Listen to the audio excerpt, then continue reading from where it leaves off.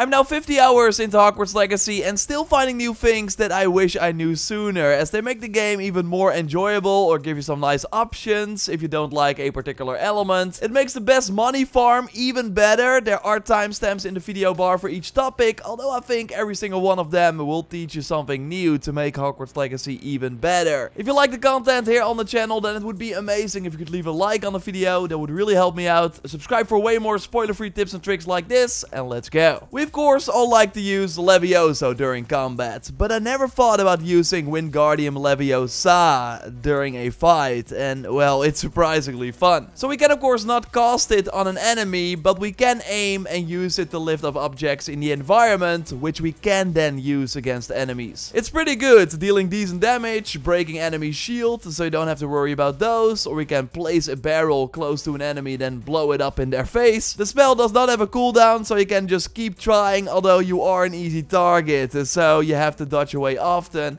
If there's only one enemy left, you can just lift them up though with Leviosa and then grab an object with Leviosa to finish them off. Or my favorite, nice against ranged enemies that don't move, lift up an object high in the air and then drop it on them for an insta-kill, which is awesome. Shout out to Boomstick Gaming for sharing this tactic in his videos. I will leave a link to his channel in the video description. And now moving on to a post from Monkey Mystic. They talked about a camera setting in Hogwarts Legacy that I wish I knew earlier. Because maybe like me, you also had to get used to the fact that it's all very sensitive and that just one small push of the right analog stick would move the camera all over the place. Well, thanks to Monkey Mystic, we know that you can actually change this. So normally when turning the camera around, it moves like this, so pretty fast. But if we then go to the gameplay options and then to camera acceleration, turn that down to 0, you actually feel some resistance when moving the camera, and it goes way slower when turning it around completely. I like this way more.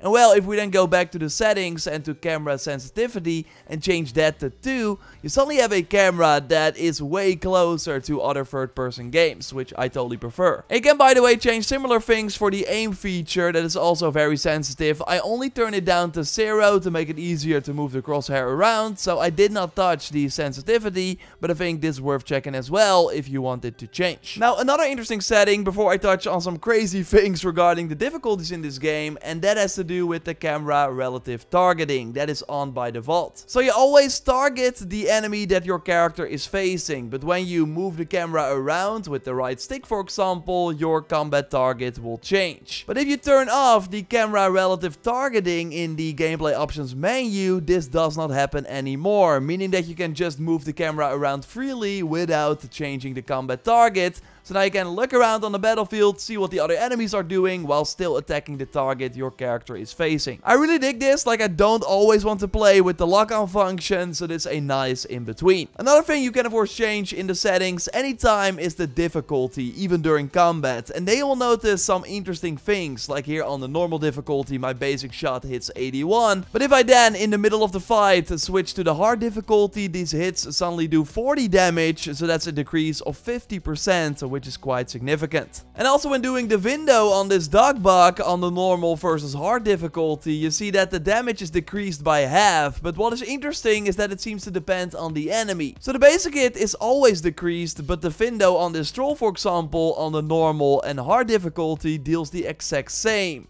Juggling this enemy with Leviosa and then following up with a basic shot also deals the same damage on both normal and hard. So they balance things depending on the situation or something is not working properly. Now while hard overall does decrease the damage versus normal, it does seem that the easy and story difficulty do not buff damage versus normal, so are basically the same.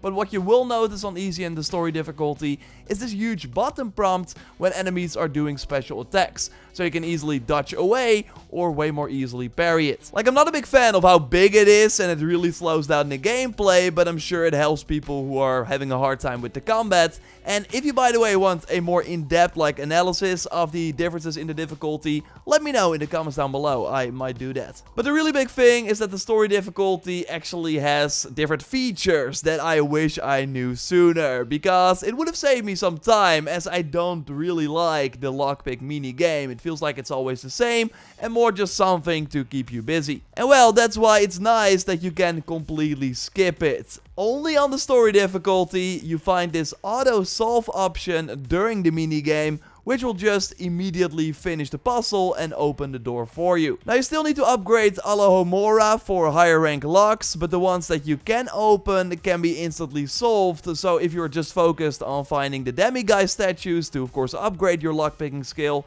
but don't like the mini game, then just play on the story difficulty for the time being. And you can of course easily see which village in the open world still has a hidden demiguise statue by looking at their map icon. I talked about this and way more tips and tricks in my previous Don't Make the Same Mistakes video. I will leave a link to it in the video description. Totally check it out if you haven't already. Now the story difficulty is also great when focusing on capturing beasts. Like normally you of course have to press a button a few times before you can rescue them, especially larger creatures are a bit trickier as they can just fly away and then you cannot capture them anymore. I always used Leviosa, but we actually got Louise Claire in the comments noting that using Glacius or Arresto Momentum is actually smarter to give you way more time, which is totally the case. But maybe you're already guessing it, but putting the game on the story difficulty completely eliminates this mini game. Like just pulling out your knapsack is enough and it will instantly capture the creature for you, including all the large ones, which is kinda crazy. Now sure, this feels more like cheating compared to just skipping that lockpick mini game, but hey, if you're doing that money tactic where you are capturing creatures to sell them for 120 gold each,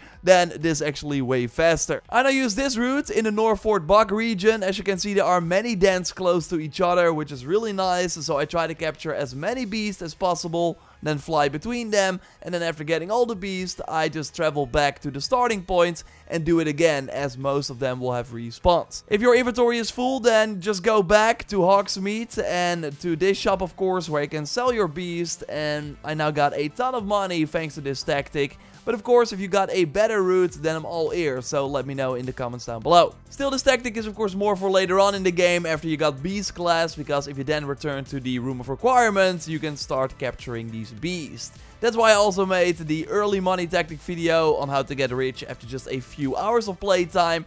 That will be in the video description. As you might know, in that video I showed you 20 locations for the special eye chest, also in Hogwarts, and well, something crazy happened.